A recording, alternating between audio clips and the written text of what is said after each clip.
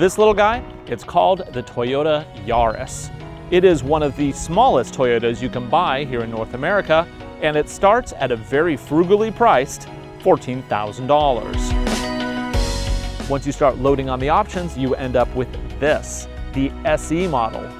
This little guy will set you back around $20,000. So what do you get with that? Well, you get a small economical car that'll be reliable until the end of days. The engine under this little hood is a 1.5 liter.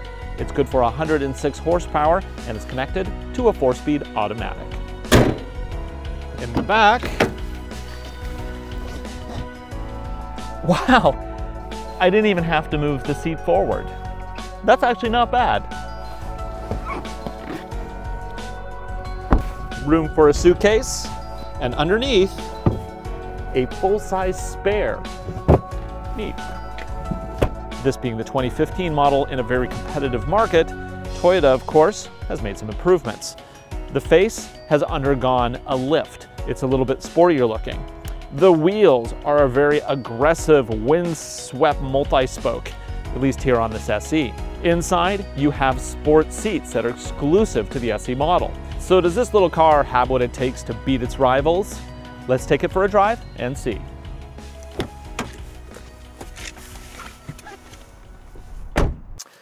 So overall, there's nothing fancy here. There's no lasers, heads-up display, turbochargers, or anything like that. This is basic transportation, albeit a fully loaded basic car. Let's turn it on, see how it works. Look at that. So the key has lock and unlock, which is nice, but it is a traditional key. The gauge cluster is a pretty straightforward affair, but it does have a tach. Sometimes the smaller subcompacts don't have tachs.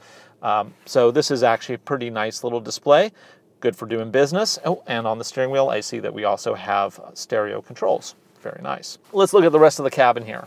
The design is actually, I think, pretty pleasing. They do a really good job of introducing some organic shapes that help break up what would normally be a rather mundane interior. Very often these lower cost subcompacts are pretty basic.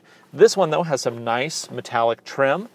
That's courtesy of this being the SE package. It also has this kind of cool plasticized soft rubber dash, which actually I think that's pretty neat. I like that. One of the main features in the SE here is this car is also optioned with the nav system. It is a touch display. You can go to apps, click on map. It's fairly brisk. It has some nice looking icons. It is a lower resolution display because this is a less costly display than what you're going to find in the higher end vehicles. Still, it provides an option that I think is very favorable in this price range of car. So we can go to our typical search of a POI by name. We'll type in near our current position. We'll type in Starbucks. Well, that's really quick. Although I don't like it being lowercase on the display. I'm used to my keyboards having uppercase. So Starbucks, okay. POI search and process. And there we go. There's our options. Lots of Starbucks nearby. Go figure. We can also do audio. Let's turn audio on here. We have AM, FM, auxiliary inputs. There's a couple auxiliary inputs down here, both for USB and for traditional mini jack. See, aircon is pretty straightforward. You get big dials right in the middle. Increase the fan, turn on defrost. It's all fine. You get a big dial for hot or cold. It's good, straightforward, like it. Before we take off here, let's adjust our seat. We got lots of levers. We can go forward and back. And I can, what's that one? Oh, height.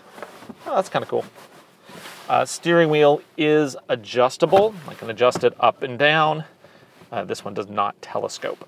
So let's go ahead there and take it for a ride.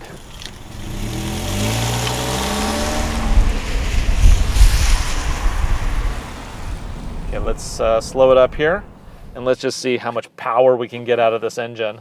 1.5 liters. Go.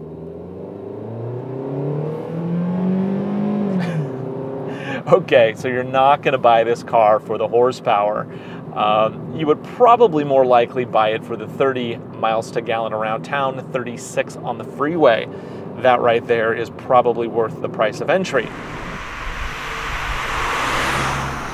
So this car has the sport suspension. Let's go into the corner briskly and see how it does. Turn-in is pretty good. Road feel is a little on the spongy side, but definitely better than the base model. I have driven the base model and I do like the suspension in the SE better. It has less body roll. The transmission is the same in both cars, so that is not going to vary at all. I do have to say, I really like these seats though. These are actually really comfortable for an entry-level subcompact. Usually the subcompact seats double as a form of torture. Not so in this car.